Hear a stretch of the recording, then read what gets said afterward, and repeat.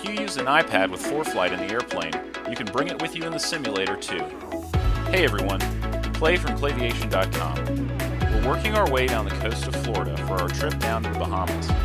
On the first leg, we departed Augusta, Georgia, and navigated only by pilotage and dead reckoning, using only a map and some calculations, along with what we saw outside of the airplane to navigate. Our second leg was VOR navigation, with a diversion from Savannah over to Hilton Head for the weather. In the last leg, we plugged our route into the Garmin 430 GPS and made it here to Jacksonville Executive Airport, KCRG. Today we're going to use our iPad with Foreflight to navigate. It's a great tool in the airplane, and the features in Foreflight are seemingly endless.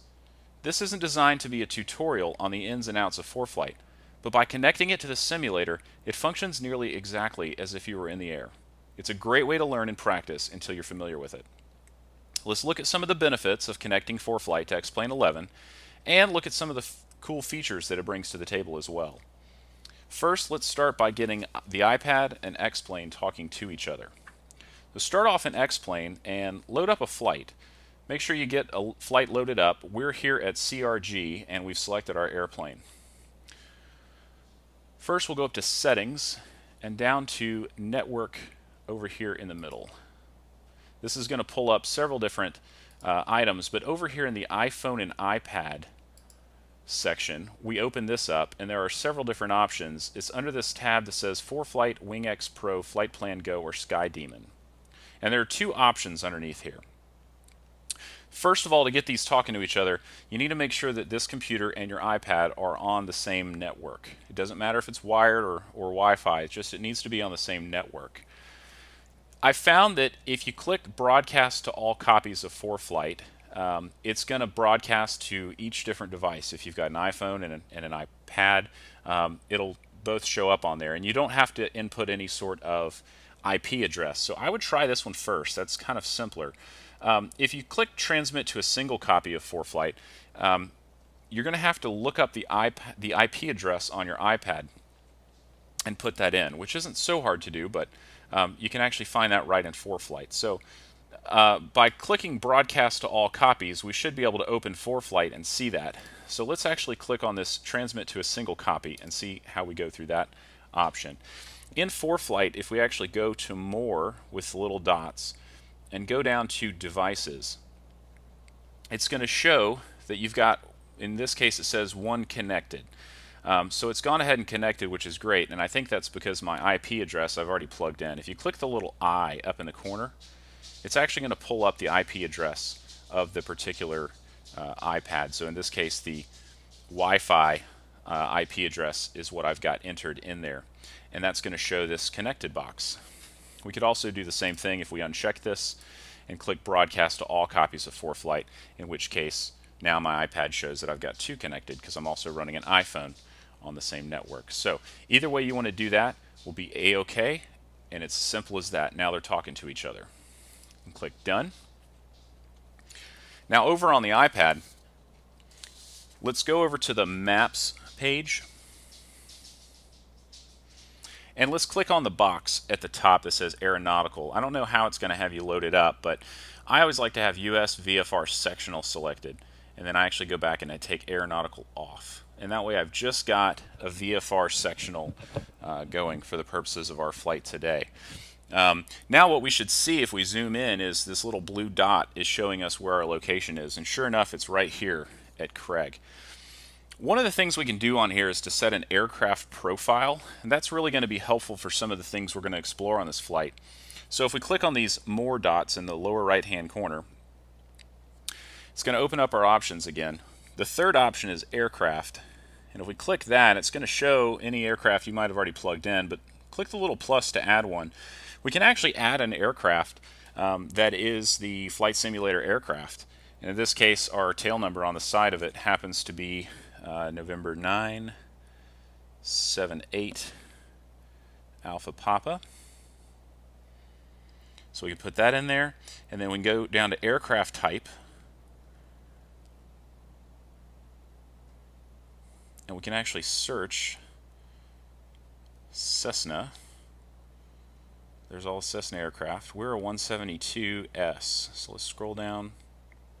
S Skyhawk, there it is. Let's click that. That's going to auto-populate a few things in there. You could go in and put the aircraft color and home airport and everything like that if you want to, but what we're really worried about here is the performance profiles option, which we can click that and add custom performance profile. So we can actually go in and put for our climb. Now I've come up with some values that I think are pretty good estimations for this particular aircraft that we can use for things. So climb true airspeed, I put 80. Climb fuel per hour, I put 10. Climb rate, I put 800.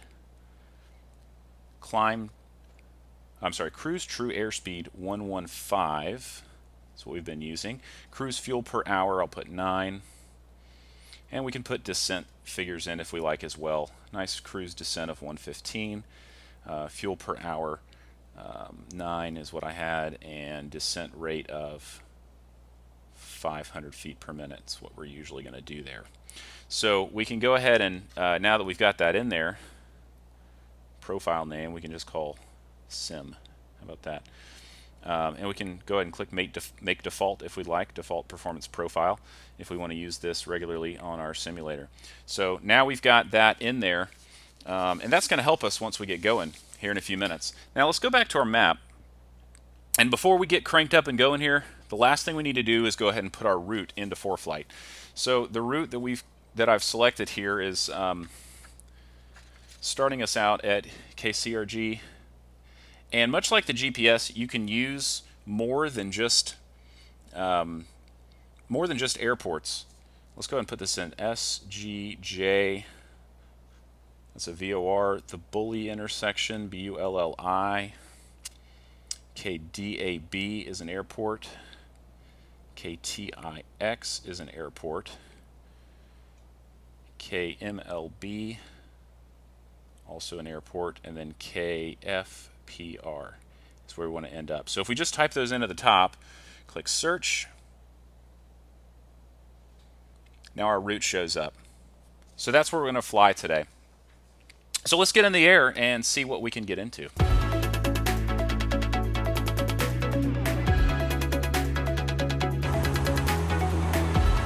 Now that we're climbing out, we can see our airplane on our iPad has shown up, and it's showing us our location moving away from the airport.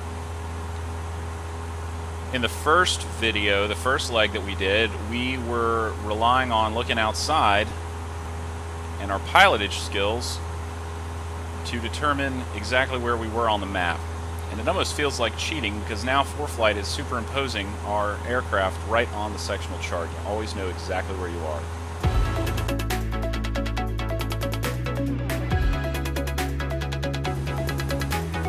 Now that we're up in the air and established on our course, let's look at a few things that Foreflight can do for us here in the simulator. The first thing we can do is to turn on our little speedometer icon at the top here, and that's going to pull up this little bar at the bottom that shows us data about how our airplane is moving. And this is just pulling data from the simulator just like it would pull GPS data. It's processing it the same way. So it's showing our distance to our next waypoint. It's showing how long we think we're going to be in the air for this leg or for this route that we've got plugged in, what our ground speed is, our GPS altitude, our magnetic track, vertical speed, lots of good things there. What we can do also now is pull open our flight plan, which is the FPL key. It's going to show our list of waypoints that we've created. Now, one thing you need to make sure you've done is to go over here and you can see the airplane in the upper left says November 978 Alpha Papa. Make sure that you click on that and select the appropriate airplane, the simulator airplane. Otherwise, it's going to be using potentially some other airplane's data. Down here at the bottom of this box, if we click Nav Log, it's actually going to pop open this navigation log that's going to show us really good information. It's actually at this point counting down to our next checkpoint, and it's showing us what our magnetic our heading is, and so we can actually adjust this accordingly in the simulator to make sure we're staying right on track. Ultimately, if we're a little off course, that doesn't so much matter in this case. So that's some really good information for keeping us on track.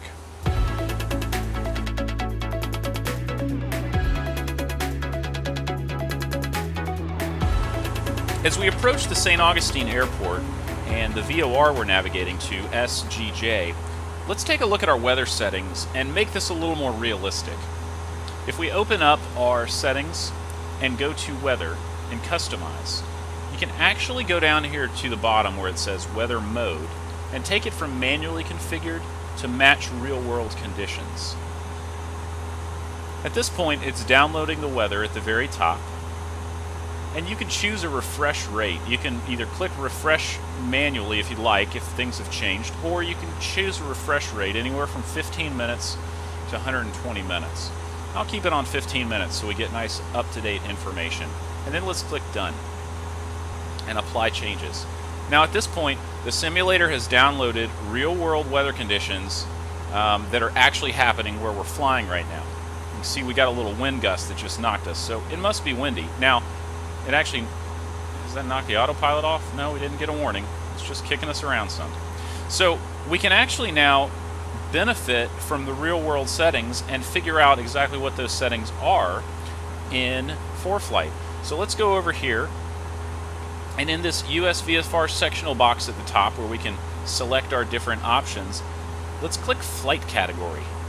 And that turns on a little dot at each airport that shows what the weather station is. And if we click that dot, just touch it, it's going to open up information at that airport. In this case, it's pulling METARs. Now, this is real-time METAR that's happening that Foreflight is talking to. So right now we can see that SGJ, we've got variable 6-knot winds, 10 statute mile visibility, clear skies.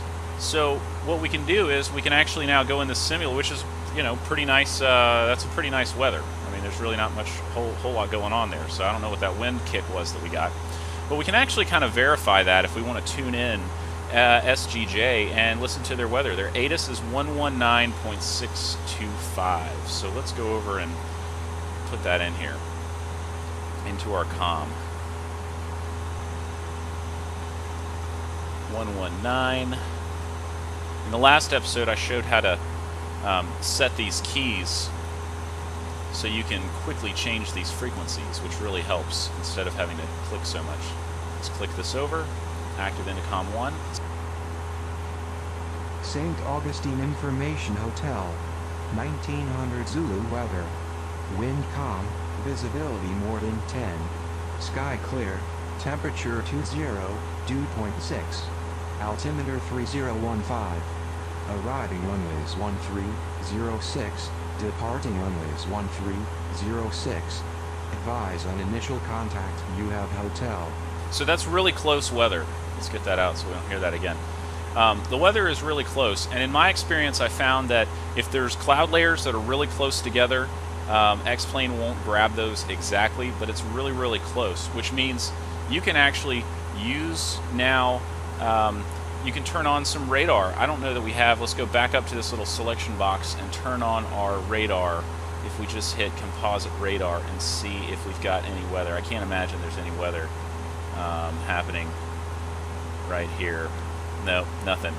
So, but if we had the weather, we're going to have the real-world radar showing somewhat real conditions to what we're showing in airplane. Now, obviously, X-Plane's not pulling radar data, so it's not going to get the cloud masses exactly how it is. But if we've got some weather we're flying through that we would be flying through in the real world, or some low ceilings that we're descending through to get into an airport, we're going to have the same thing mimicked with basically through those METARs and those cloud layers and the winds, which is really kind of cool.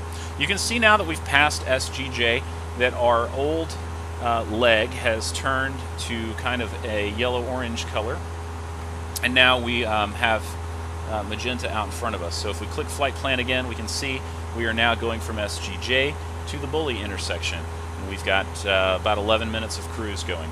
So let's fly along and join some of the scenery along the coast here near St. Augustine.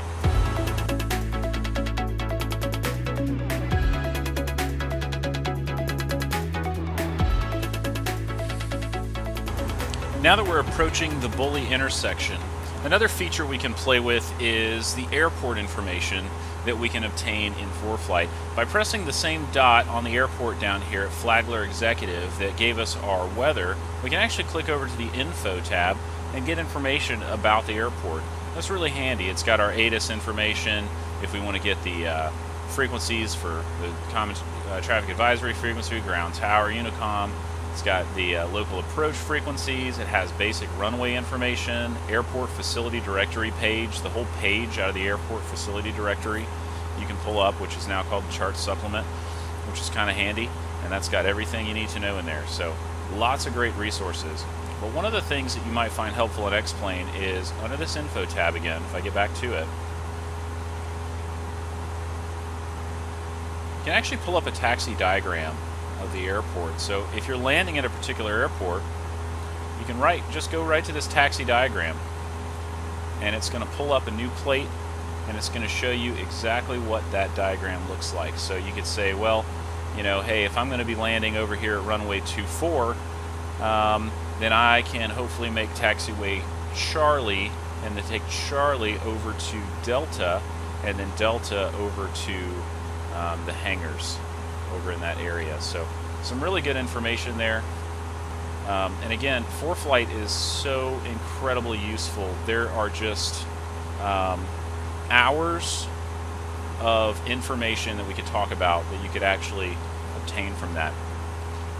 One more little thing before we let you go here is one other little technique. You know, you're always thinking when you're flying, well, what would happen if I lose my engine right now?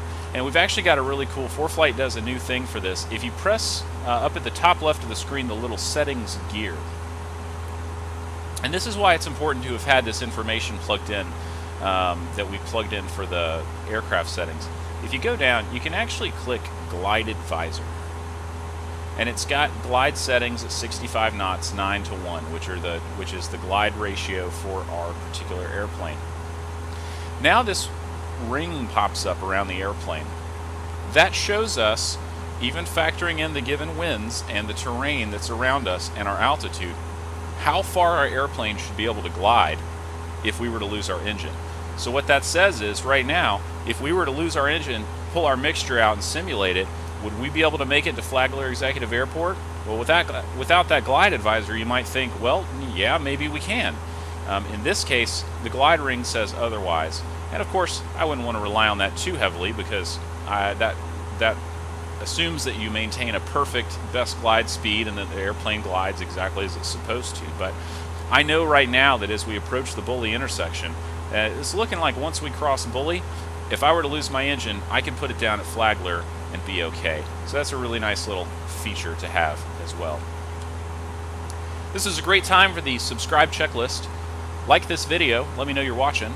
Subscribe to the channel, keep up to date with all the videos that come out each week, and comment on the video. Let me know your thoughts if you feel so inclined.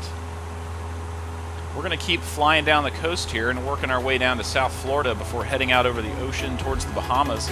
In the next video, we're going to talk about the air traffic control system in X-Plane and see how you can get the most out of that. Until then, enjoy your flying.